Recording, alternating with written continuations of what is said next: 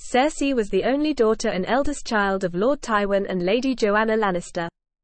Cersei was the elder twin of Jaime Lannister and the elder sister of Tyrion Lannister. She was raised in the family seat of Casterly Rock. She was known for her great beauty as a young girl. Cersei's mother died when she was 4 years old, after giving birth to her younger brother Tyrion.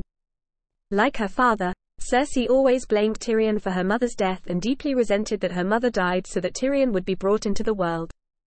Tywin was constantly away from home during Cersei's childhood and teenage years, serving as Hand of the King at the capital, with only infrequent visits back to his seat at Casterly Rock. Coupled with the death of her mother, this meant that Cersei and her 2 brothers were primarily raised by servants attached to House Lannister. She began an incestuous relationship with Jaime in her youth which continued despite her marriage. While Cersei had other partners in King's Landing, Jaime always kept himself strictly for her. When she was about 15, Cersei and her friend Melara visited Maggie, a woods witch and reputed fortune teller dwelling in a hut deep in a forest close to Casterly Rock. Melara was reluctant, but Cersei convinced her to go. After rudely awakening her and insisting on having her future foretold, Maggie tasted a drop of her blood and revealed to Cersei she wouldn't marry the prince, but the king.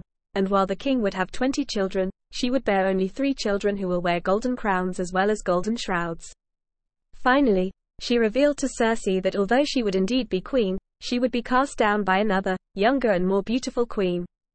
After the end of the civil war which ended the reign of House Targaryen, Cersei was married to King Robert Baratheon, a political marriage Robert agreed to in thanks for her father's last-minute alliance. She was only 19 when she married Robert and became queen. At first, Cersei was infatuated with the handsome Robert, but their love began to wane when he called her Lyanna on their wedding night. She nevertheless bore Robert a son who died shortly after his birth. Cersei was devastated by the loss of her son and refused to have the body taken from her, forcing Robert to hold her while they took her son from her. In time, Cersei's feelings for Robert turned to hatred and she returned to her brother as a result. Her 3 children, Joffrey, Myrcella and Tommen, were officially Robert's, but in reality were the products of her incestuous relationship with Jaime.